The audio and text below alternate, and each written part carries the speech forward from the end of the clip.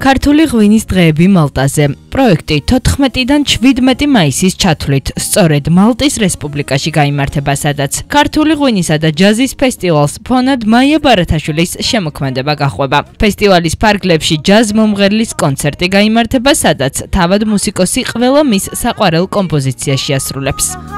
იცით როგორი იქნება ესეთი პოპულარული თანამედროვე ამერიკული მუსიკა და აუცილებლად ქართული მუსიკაც იქნება, რადგანაც მე ვთვლი, რომ როდესაც გადიხარ საქართველოს ფარგლებს გარეთ, როგორც ქართველმა რაღაცა ქართულიც უნდა წაიღო.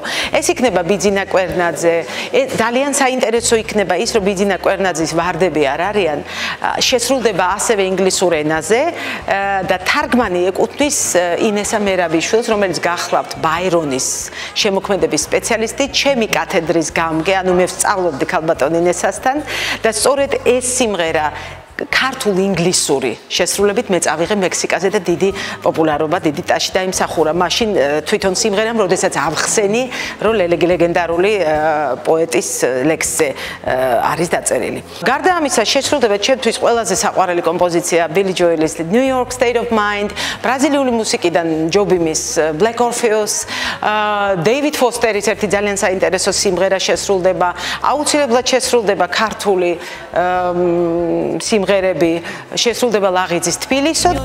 პროექტის ფარგლებში ქართული ხელნაკეთი ნივთების გამოფენა გაყიდვა გაიმართება. მალტაზე ქართველი ხელოვანები და მხატვარ დიზაინერები სოფიკო მუშკუდიანი, ივერი ჭელიძე, თამარ კოპაძე და თეა ჯაფარიძე საკუთარ ნამუშევრებს წარადგენენ. კონკრეტულ პროექტთან დაკავშირებით მინდა გითხრათ, რომ ჩვენთვის ეს არის ძალიან მნიშვნელოვანი, ძალიან დიდი პატივი.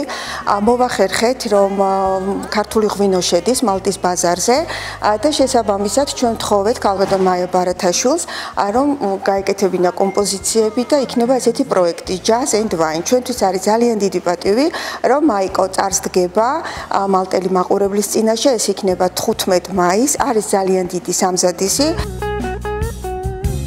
ღონისძიებას მალტის პრეზიდენტი, სამთავრობო და ბიზნეს სექტორის წარმომადგენლები, მალტის სავაჭრო პალატის, ტურიზმის დეპარტამენტის ხელმძღვანელები, ხელოვანები და სხვები დაესწრებიან. აქვე გეტყვით, რომ მალტის ქართული კულტურის ცენტრი 2012 წლიდან ახორციელებს სხვადასხვა მიმართულებით საერთაშორისო პროგრამებსა და პროექტებს. საქართველო, მალტა, ესპანეთი, პალერმო, შვეიცარია, შვედეთის სამეფო. სულ 70-მდე საერთაშორისო პროექტია განხორციელებული.